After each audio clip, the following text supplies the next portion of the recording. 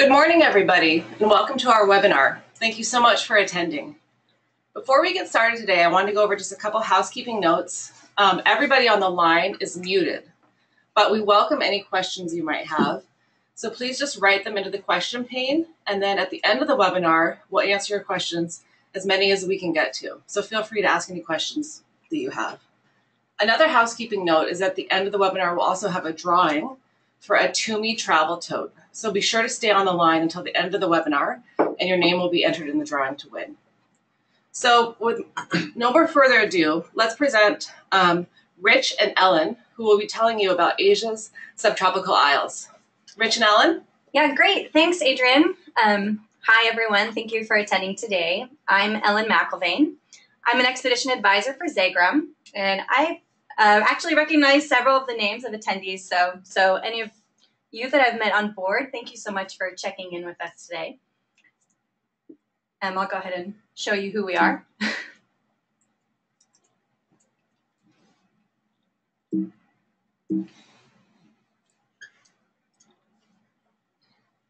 Okay, and then if we haven't met yet, I look forward to meeting you on board at some point. Here's our photo. This is Rich and I in Japan. So clearly we have a lot of fun. I've actually been fortunate to travel on more than 20 expeditions with Zegrahm, and this region that we're going to talk about today is really high on my list of favorite experiences. And as Adrian mentioned, also with us is Rich Pagen, everyone's favorite naturalist and biologist. So Rich is an expedition leader for us. He also travels on board several of our expeditions each year as a lecturer. So we grabbed him into the office for a day to join us on this webinar. Hi, Alan. I also help get jammed sodas out of machines in Japan, in case you're wondering what's going on. Okay. Which does happen from time to time. Thank you, Rich. So we're both really excited about this itinerary that travels from the Philippines. The Philippines is somewhere that I think we both would say is one of the friendliest places on Earth.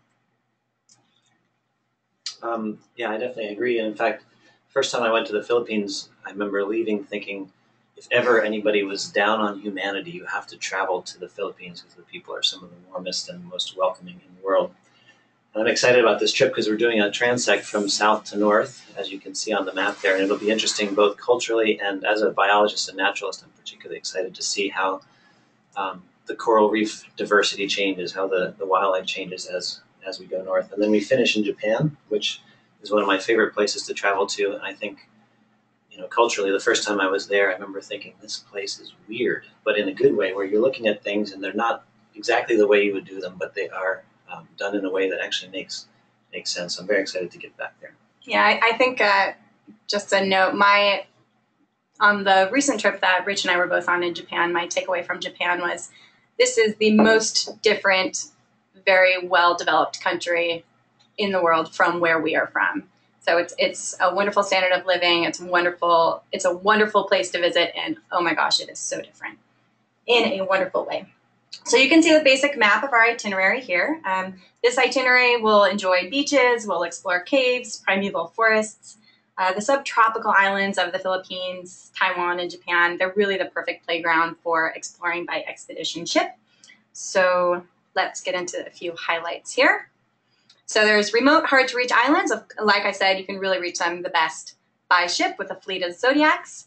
Great mix of nature and culture. And as we get into some of the stops, you'll see that maybe one day it's majorly a national park or experiencing nature, and then the next day there's a wonderful cultural experience, or perhaps we'll have both on one day. It's a really good balance. This itinerary is exclusive to Zegrahm. This is actually the first time that we've done it. We're excited to have an amazing team with us. It's a really good trip for people who have been to Asia, well-traveled people who want to do something a little bit off the beaten path, do it a little bit differently. There's a wonderful opportunity for whale watching in southern Japan is a huge highlight. We'll be snorkeling, we'll be scuba diving, and along, as Rich said, this transect of different cultures and environments, we'll get to see 3 different countries, which even within each of those countries, we'll get to see the diversity throughout each. So let's get into the itinerary here. We'll start in the 100 Islands National Park in the north of the Philippines. So after we leave Manila, we head north to this park, which is a beautiful place to get a look underwater. And a big part of this trip is going to be to have the opportunity to get out to some remote beaches, get underwater, see some of the fish and other wildlife. So the reason the Philippines is kind of a big deal is it is part of the Coral Triangle, which is a term for an area that has very high diversity of reef-building corals, and the Philippines is actually in that Coral Triangle. 100 Islands National Park is about 124 islands that were formed as coral reefs when sea level was higher. They're kind of look like mushrooms now. Many of them, they've been eroded on the sides by the sea, and we're going to spend a lot of our time looking underwater for different types of wildlife. And some of the things we might encounter there besides these beautiful fish, sea turtles, even banded sea kraits, which is a type of sea snake we might find there. And we expect to find some of the more intact fish communities in the Philippines because it's quite a remote spot. And one of my favorite things about getting in the water, especially in this area of high diversity, is you never know what we're gonna see. So I'm very excited for this stop. It's home to larger pelagic too, dolphins, and we're excited about that. All right. So from there, we'll move to Pagen City in the Philippines. So we'll have this wonderful day, start off our expedition with water sports in the national park, and then we'll head to this city, which is actually known for its Spanish influence. So this city is on the same island as Manila. It's the island of Luzon, which is one of the larger one of the two largest islands in the Filipino archipelago. The Philippines actually in the country has over 7,100 islands. So it's really the perfect place to explore by ship. There's no better way to see a lot of it. But we are still on this large island that Manila is on. And Pagen City we're going there because of the well-preserved Spanish Asian architecture. And it has this really rich history, and it also is known for really great handicrafts. So it's very picturesque. There's cobblestone streets. There's a beautiful malecon along the waterfront. We'll see rustic mansions and Spanish churches. We'll also get to see some of the handicrafts being made. We'll visit with local weavers and potters. So it's a really nice cultural day. We can wander through the art and shopping district. So you can kind of make your own of this day if you want to wander around on your own a little bit. You can stick with our expert guides who will tell you more about a little bit later. This photo here that we're looking at is the beautiful Spanish colonial church. So it's a really full day. And when we leave, we'll have a much better understanding of the Spanish influence in the Philippines, which is a great thing to understand right away. So next, we go to the Babuyan Island. Specifically, we're going to an island called Calayan. And this is part of the Ring of Fire. So we're heading north along some of these volcanic islands that stretch up to Taiwan, up to Japan, and all the way around the Pacific Basin. About 90% of the world's earthquakes and 80% of the largest earthquakes that have ever occurred around this Ring of Fire. So quite an important geologic place. Calayan is an interesting place for a number of reasons. It was occupied by both the Americans and the Japanese during World War II, but as a naturalist, I'm quite excited to try and get a glimpse of the very rare Calayan rail, which is a species that was not known to science before 2004. It was discovered then. There's only about 200 pairs estimated in the world, and it's restricted to this one island. It's a flightless rail.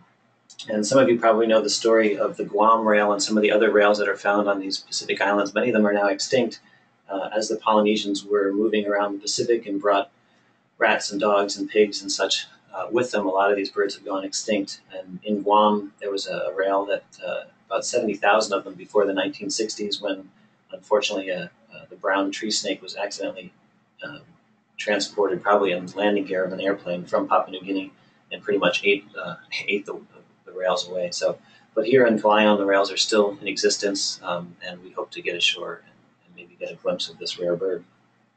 Great. Okay, well, so we'll move on from there to Bataan Island. So now we're in the little island in the north of the Philippine archipelago, and we'll have this opportunity to visit with the kind people who live in these small villages, and that's really how so many people in the Philippines live. There are so many people that live there, and as I said, over 7,000 islands, and so many of them are inhabited. It's really amazing.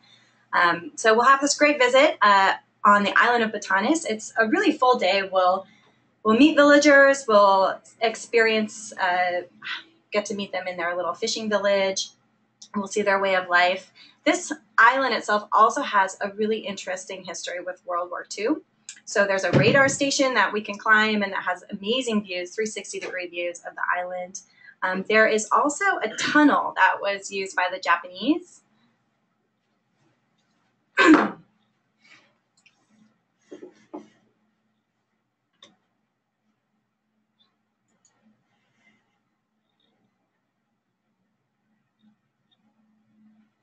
Should we add a note?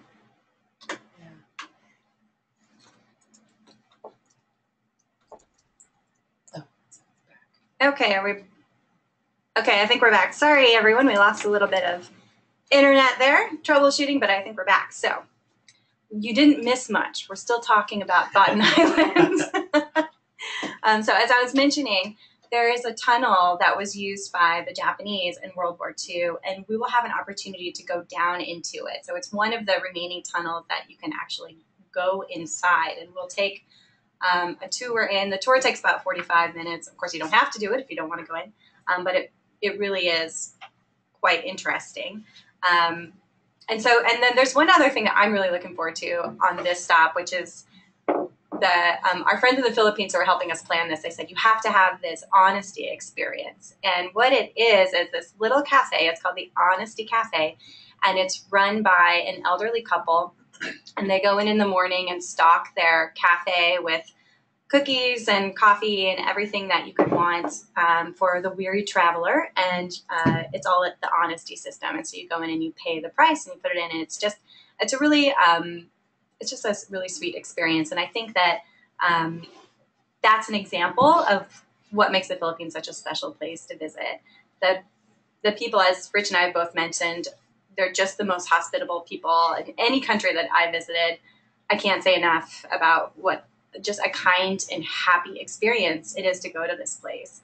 And I should mention too that our crew on board the Caledonian Sky, which is the ship we'll be on, we'll show you in a little bit. They're our good friends, and they are mostly Filipino, so it's an added special bonus to go with them. They're so proud to show us where they come from, because so often we're traveling all over together. So this is our last stop in the Philippines, and then we head for Taiwan. All right, so cheers to Taiwan. We are going to be heading to a national park on the east side. The east side is quite rugged and has been protected from a lot of the industrialization and urbanization that's happened on other parts of the island. So our day here, we're going to be exploring Taroko National Park, which is largely unspoiled, beautiful nature, and the geology is fascinating as well. It's named for the Taroko Gorge, which is cut by the Liwu River. And this gorge the rock is mostly marble, and that's why it's also called the Marble Gorge. So we'll spend the day exploring this area. Some of the wildlife that we might see, there is actually a subspecies of bear that occurs there, also the rock macaque type of monkey, and then many, many species of birds. About 80% of Taiwan's animal species can be found in this one single park. And then as far as human goings-on in this park. Human goings-on. How do I say that? There's a really kind of interesting and kind of frightening highway that was built, completed in 1960, goes from Taipei. It's called the Central Cross Island Highway. It's one of the most dangerous roads in the world. Don't worry, we're not going to be driving it, but it's extremely scenic, and we're going to be looking at some parts of it, including a stop at what's called the Eternal Spring Shrine, which is up on a hill. Evidently, at least 226 workers were killed building in the construction of this highway, so it's a shrine to them. We'll also go see the tunnels of 9 turns, which is quite a sketchy part of the road where parts of it are tunnel and parts of it are open on the side, so you can actually see how steep it is. So it'll be a really interesting introduction to Taiwan, and it'll be a great comparison of the bird species and the plant species compared to what we saw down in the Philippines. Wow, great. So then we're in Taipei. So when we were looking at this trip, we realized while several people have been to Japan, far fewer have been to Taiwan. I think I've probably flown through the Taipei airport myself, maybe half a dozen times, but I've never actually been there. So we're going. There's a lot of really amazing things to see in Taipei. We'll visit the Martyr Shrine. We'll see the Changing of the Guards, the National Palace Museum, which actually has the largest collection of Chinese art in Asia. So it's not in China, it's in Taipei.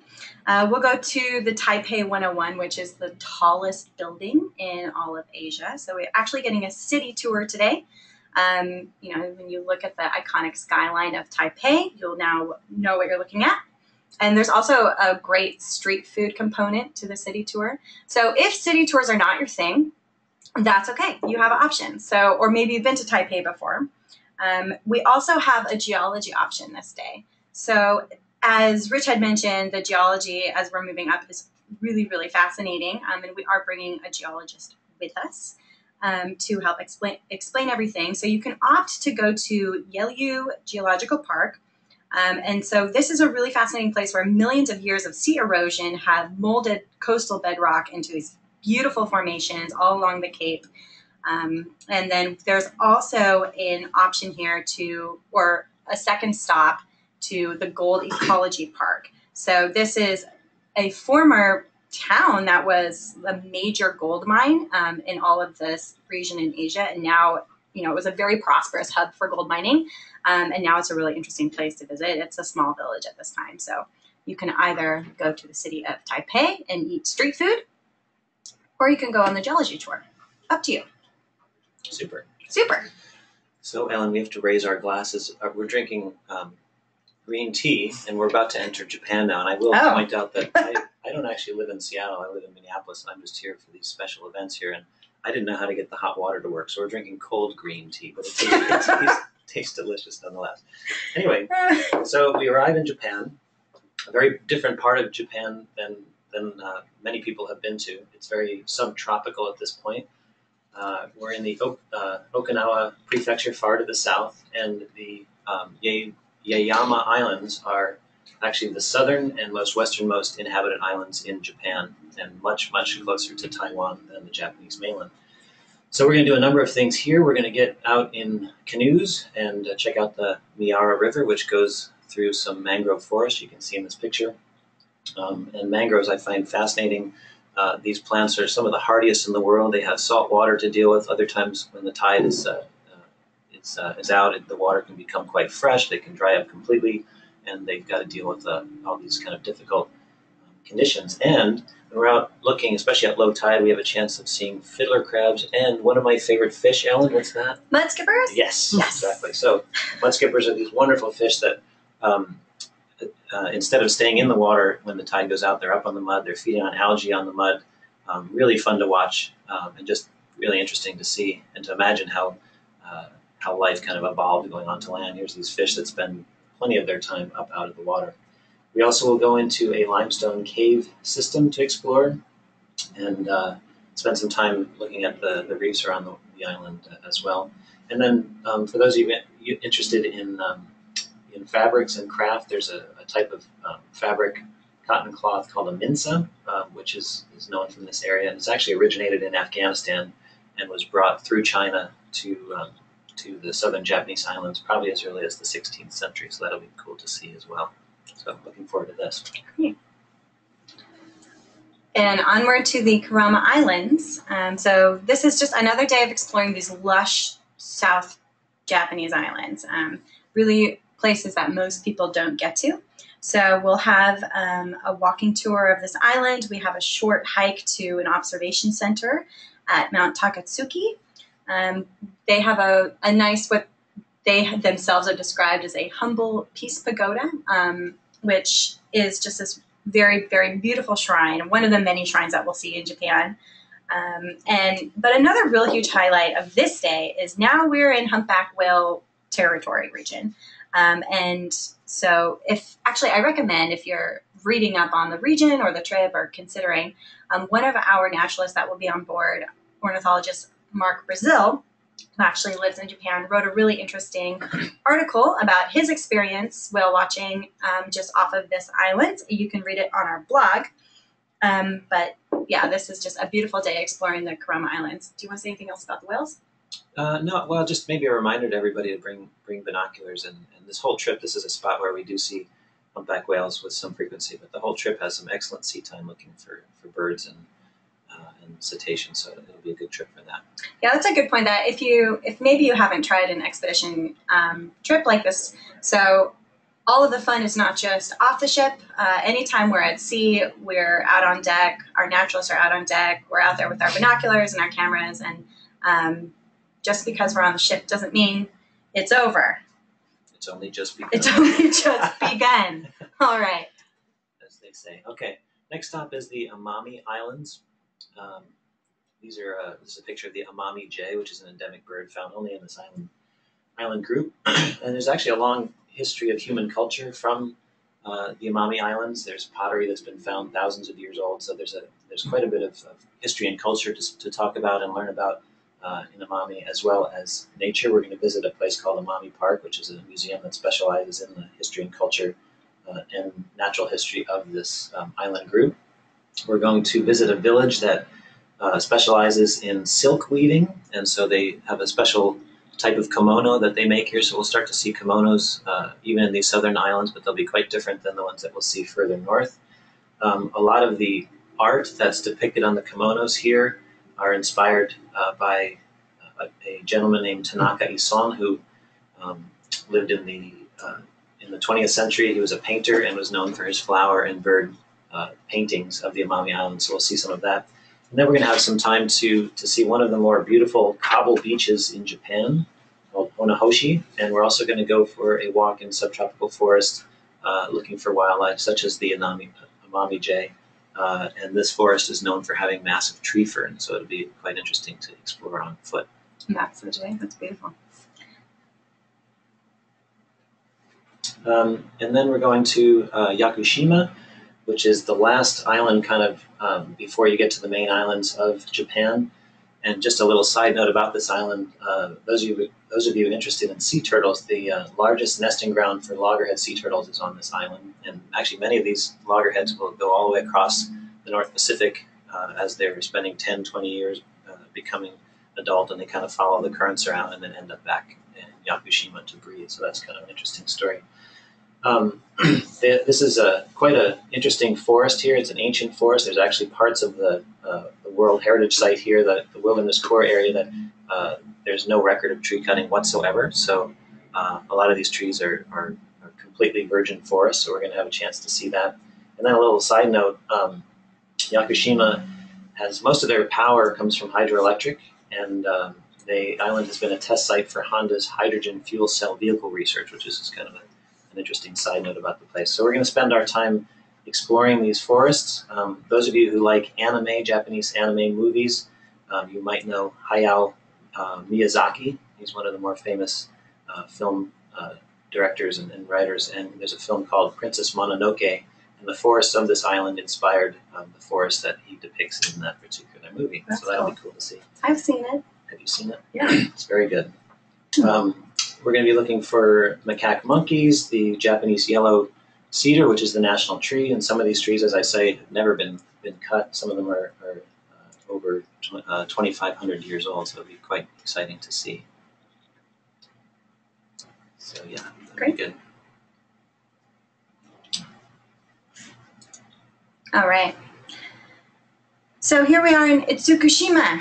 Many of you, I don't know if you recognize this image here. This is the Miyajima Shrine, the Shinto shrine, and it's in the waters off of the island there. And so this is actually a really great day. We land by Zodiac, and then we can go up onto the shore and explore the shrines. There's this beautiful little town that you can walk in and out of. And if the tide is low, you can walk around the shrine. If the tide is high, then the shrine looks like it's floating on the water. It's beautiful photography. This is the Hall of 1,000 tatami mats. It's just a really beautiful place to visit. And we can go up onto the shrine on Mount Misen. And then something I want to mention that is not on the brochure, but I did confirm this morning, is we are visiting Hiroshima. So that will be in the morning on the day that we do go to Niwajima. So we're going to go to the Peace Memorial Museum and the Peace Park and see the site at Hiroshima, which is it's kind of a sobering visit, obviously, but it is a really amazing place to go.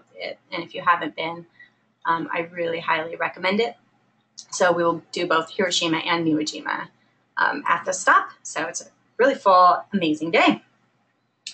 And our next stop in mainland Japan is Naoshima, which I went to for the first time this past year. You take a ferry out to it. This island is basically designated an art island. There are huge art installations all around. You can wander through beautiful settings, especially along the coast, and just look at some of these magnificent sculptures.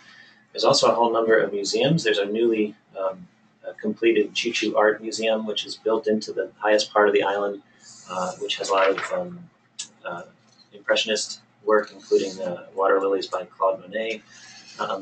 One of my favorite museums there is a contemporary art museum. It's called the Nesse House, which is a beautiful building, beautiful views of the sea, and also some wonderful art there as well. And then we go to one of the towns on the island, which is a beautiful town, kind of traditional architecture and such. And some of those houses were transformed into little gallery spaces. And by gallery spaces, I mean not like a lot of things in them. They have a single kind of installation inside each one, and you get a little map with the numbers on it. And you roam around and see all these different art. It's called the Art House Project. So it's quite an interesting island. So I'm really looking forward to getting back there, and it's quite fun to arrive by ferry. It makes it feel even more magical. So looking forward to that. That's great. Okay, and now we're in Kyoto. So we actually disembark the ship, and then we travel inland, and we stay in Kyoto at a hotel. So, I mean, you're probably listening to this thinking, my gosh, we're doing everything, and we are. So now we're in Kyoto, and I visited Kyoto for the first time this past year. It really surpassed my expectations. It's really, really amazing. As Rich said, you'll see more people in kimono the further that we go north in Japan, and Kyoto is just absolutely incredible. All the stops were really, really a joy to see, and it's a joy to see them with our Japanese guides, who we haven't even mentioned yet, but they are just absolutely fantastic. So we actually disembark the ship, as I said, and we stay in a hotel that's central to the town of Kyoto, and it's within walking distance of the geisha district. So in the evenings, if you want, you can go out for dinner, you can go out for drinks, you can explore. Kyoto's a place that you really will want to take advantage of exploring a little bit on your own. You can see mentioned on the slide are some of the places that we go: the Temple of the Golden Pavilion. We go to the Nijo Castle. We go to a sake brewery. I would say probably the Hall of 1,001 Cannons was my favorite stop that we went to. It was absolutely amazing. Rich and I hung out in Kyoto after the trip and had a great time. Do you? Yeah, I noticed Ellen didn't mention the karaoke, which we did, which you're welcome to do. It's good fun. Get your little room and order food and bring it up. It's great. Yeah, I love Kyoto. It's so different than Tokyo. It was not bombed during World War II, which is one of the sad kind of things behind that. But it's got beautiful old architecture, lots of temples, and we go to many of these. And although some of you probably have been to Kyoto before, you'll then know there's an endless supply of places to explore in Kyoto. It's very beautiful, tranquil city. One of my favorite places to go, and I'm not even going to try and pronounce it. You can read the first one there.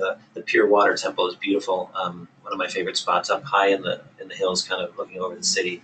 And this is a picture from there. It's very tranquil. The Japanese tend to not develop the hillsides and mountainsides because they're sacred places. So it's once you get up, just the city is right below you. You go up into this pristine wilderness, which feels very spiritual. It's really nice. And then one of my favorite places that we'll go on the second day is the Fushimi Inari Shrine. Some of you have probably seen pictures of it, the orange torii gates, those arches, and this actually has probably more than 10,000 of these arches. You can go for a hike up in the mountains, and you're constantly walking through gates which are lined up only like several feet apart from each other. So it's an amazing place to walk around. And so I just want to mention, as this is our last stop in Japan and on the trip, it'll be just great to compare how the culture here is to the Philippines, where we started. What makes Japan so amazing will be all around us: the green tea, ice cream, the amazing food, the way people live their lives here, and just how different it is, but yet how it makes sense. So I'm looking forward to getting back to Japan. That's actually a really good point, Rich. We haven't mentioned this, but the food on this trip is really incredible, especially around Kyoto. If you're at all a foodie, we haven't marketed the trip in this way at all, but I am, and I I had a wonderful time in these regions. The food is absolutely fantastic. So I'd be quite happy with this. So I want to tell you just a little bit about our ship, our vessel, the Caledonian Sky. So she was refurbished in 2012. It is all suites, and she's really beautiful. This is actually my favorite ship that we work on. It can take a capacity of 100 guests. We'll have fewer than that probably, and there are 70 crew on board. It's a really beautiful ship. To give you an idea, the categories 1 through 4 cabins range between 230 and 250 square feet, all in suites. So you can see the photos here. These are very, very accurate photos. These aren't just the nice ones. This is what the ship looks like. Very beautiful. This is our team that we're bringing, or some of them anyway. And so we'll just kind of go through and point out some of these folks. Mike Messick, our expedition leader. Many of you may have sailed with Mike before, and he's just a great, he's the best expedition leader in the business, I would say. And he's got so much experience and really fun to be around. He's also one of the co-founders of the company. So if you haven't sailed with Mike before, this is a good trip to do so. Yeah, and we'll have Lynn Grigg, our cruise director. She's our most experienced cruise director with over 20 years and hundreds of expeditions under her belt. And Shirley Campbell is one of our culture people. She lives in Australia, originally from the United States, and she's an anthropologist, really one of those people you go ashore and she's immediately going out meeting the people and trying to bring to life the culture of the places we go. And Mark Brazil there, he's our ornithologist. We mentioned him before. He actually lives in Hokkaido in Japan. That's him at Miwajima in that photo. He's a leading author on the natural history of Japan. He's published several of the leading wildlife guides for Japan, so we'll be happy to have him there. Brad Clemson is from Australia. He's a marine biologist. Really fun guy to be in the water with when we do these snorkel trips where we have staff out in the water, and he's a great one to follow around. He's able to find often really interesting things to show us. Wonderful. Yeah, Mike Murphy is our dive master. If you haven't met Mike, you won't forget him when you do. He's just a ton of fun. He's worked as a dive master for years. There's nobody safer to dive with, and we have so many activities on this trip, so Mike will be in charge of diving. Michael Moore, also known as Mimo, he's an expedition leader on some trips. On this trip, he's going to be working as a naturalist. He spent a lot of time in Papua New Guinea and worked on a field guide to birds there, and just a really good naturalist to be out in the forest with. And there's our social anthropologist, Kathy Robinson. She's an anthropologist. She specializes in Southeast Asia and the Pacific. She's a professor at the Asia Pacific Research Area and the Australian National University. She's published several books herself and just a wonderful woman to explore with. And Brent Stevenson, a Kiwi who studied gannets, the seabirds down in New Zealand. And he's an excellent ornithologist, really fun guy to be with on the trip. So he'll be joining us for this expedition. And here's our friend Rich, who's been chatting at you all day today. Rich was educated at Notre Dame, which I just realized today. What do you say, Notre Dame? You can say whatever you like. He has a master's in wildlife biology as well from the University of Missouri, and he's an all-around good guy. So if anyone has any questions, now would be a great time. Or you can also email them to me. And I'll put my contact details up a little bit sooner, but we are going to do a little drawing for the To Me bag. All right, we're reaching into the bucket. And the winner is Linda Bator. I probably said your name wrong, Linda. I'm sorry. But we'll get in contact with Linda, and she is the new proud owner of the Zegrahm Expeditions To Me tote. Well, thanks for joining us, everybody. Yeah, thank you. I just wanted to put my contact details up here. If you do have questions about this itinerary or about this expedition, please call me. I know that my email address is long, but you can also call me at the phone number listed there. So, yeah, we look forward to seeing you. Thanks for joining us.